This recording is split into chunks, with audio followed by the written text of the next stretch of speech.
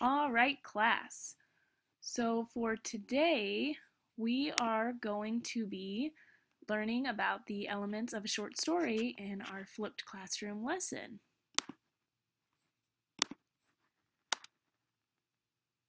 All right, so by the end of the lesson, you will be able to identify the elements of a short story as well as define the elements of a short story. Now on Google Classroom, you should have gone to the link for the short story graphic organizer that you need to fill out as I go through this lesson.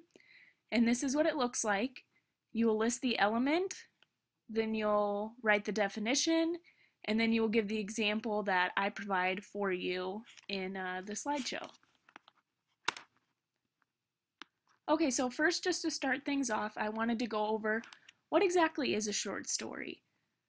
A short story is a brief fictional narrative that is shorter than a novel and usually deals with only a few characters. And it's also going to be 75 words or under, 7,500 words or under, hence the name short story. It's going to focus on one single event or idea. And the image I have here is a short story called The Telltale Heart by Edgar Allan Poe, and we will actually be reading this in our unit. Okay, so here are the 7 elements that we're going to be going over. We have characterization, setting, plot, conflict, theme, tone and mood, and point of view. Now these are going to be the 7 that are going to fit into those 7 spaces in your graphic organizer, and I'm going to go through each of them individually.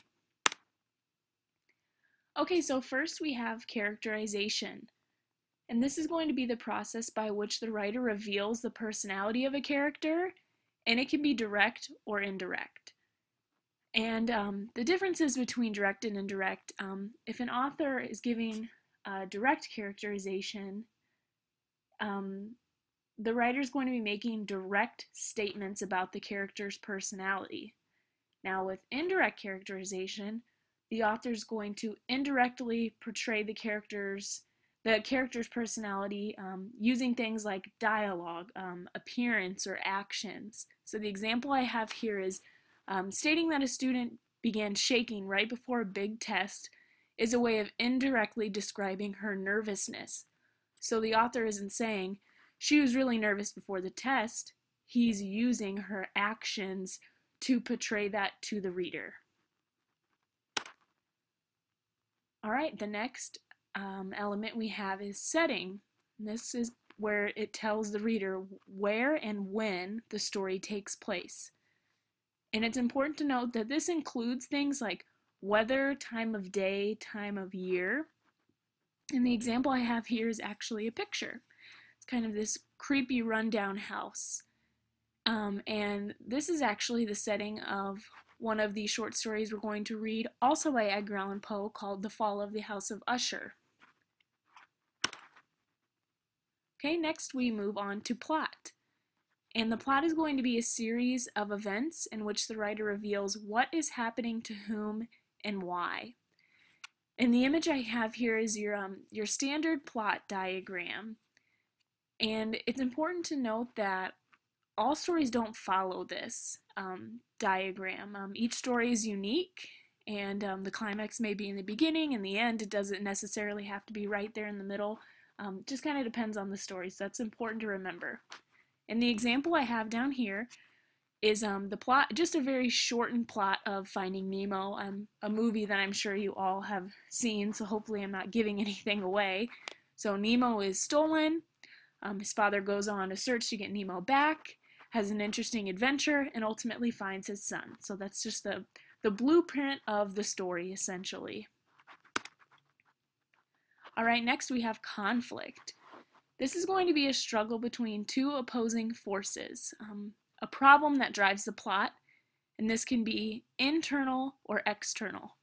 So internal is usually referred to as man versus self. So this is a conflict that is going on inside of someone. So a really great example is Hamlet, which you all probably won't read until a little bit further on in high school. But the character's having this internal struggle if he's seeing his father's ghost, so it's within himself. It's something you can't physically see on the outside. And an example that's more relevant to you guys, the main conflict in the Hunger Games is man versus society, which would fall into the external conflict side. So it's something outside of the character's self. And the man versus society is the people of the districts rebelling against the capital, which is the society. Okay, next we move on to theme. The theme is going to be the controlling idea or central insight of a piece of fiction.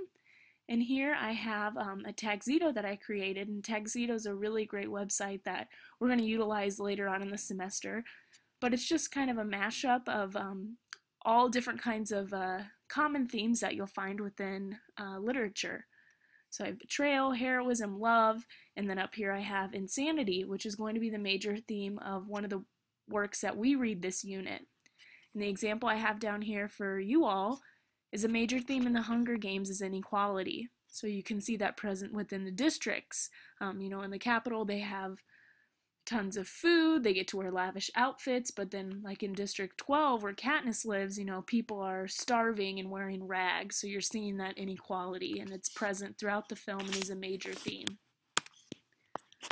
Okay, next we're going to move over to tone and mood, which are just one element. I just combined them together, but it's important to note that these words aren't interchangeable. They don't mean the same thing. The tone's going to be the speaker's attitude, and the mood's going to be the emotional effect that the text creates for the audience. And again, I created a Tagxedo down here. It's a mashup of different tone and mood words. So I have ecstatic, modest, hostile. And it might be kind of good for you to pause here and see if you can pick through, you know, which of those words is a tone word, which of those words is a mood word, and it'll be some good practice for the lesson that we're going to do later on. And the example I have down here for you is the mood in the opening scene of Finding Nemo is very somber. As I'm sure most of you have seen the movie, like I said, the beginning is where Nemo's mother dies. So that opening mood gives you a feeling of sadness, and it's very somber.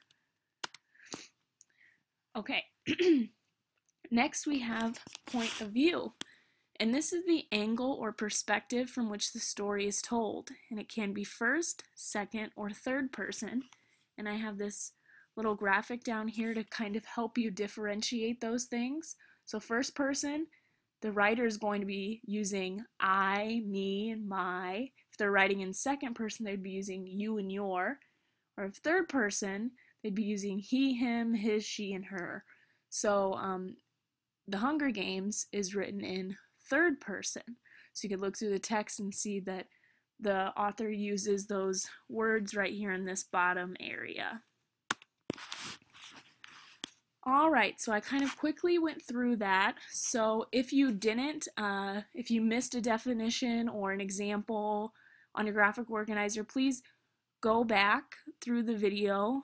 You could start at the beginning of the presentation and catch up and fill those things in.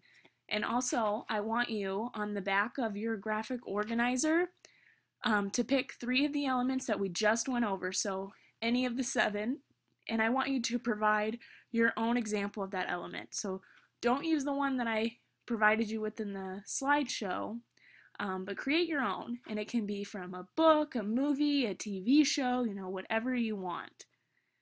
And I have one down here, just an example of kind of what I want you guys to write. Don't have it bulleted, make it a full sentence, and maybe even more than that if you feel like writing more. So I picked setting, and I said, in the ocean in modern day is the setting for the film Finding Nemo. So I want you to do that for 3 of them on the back.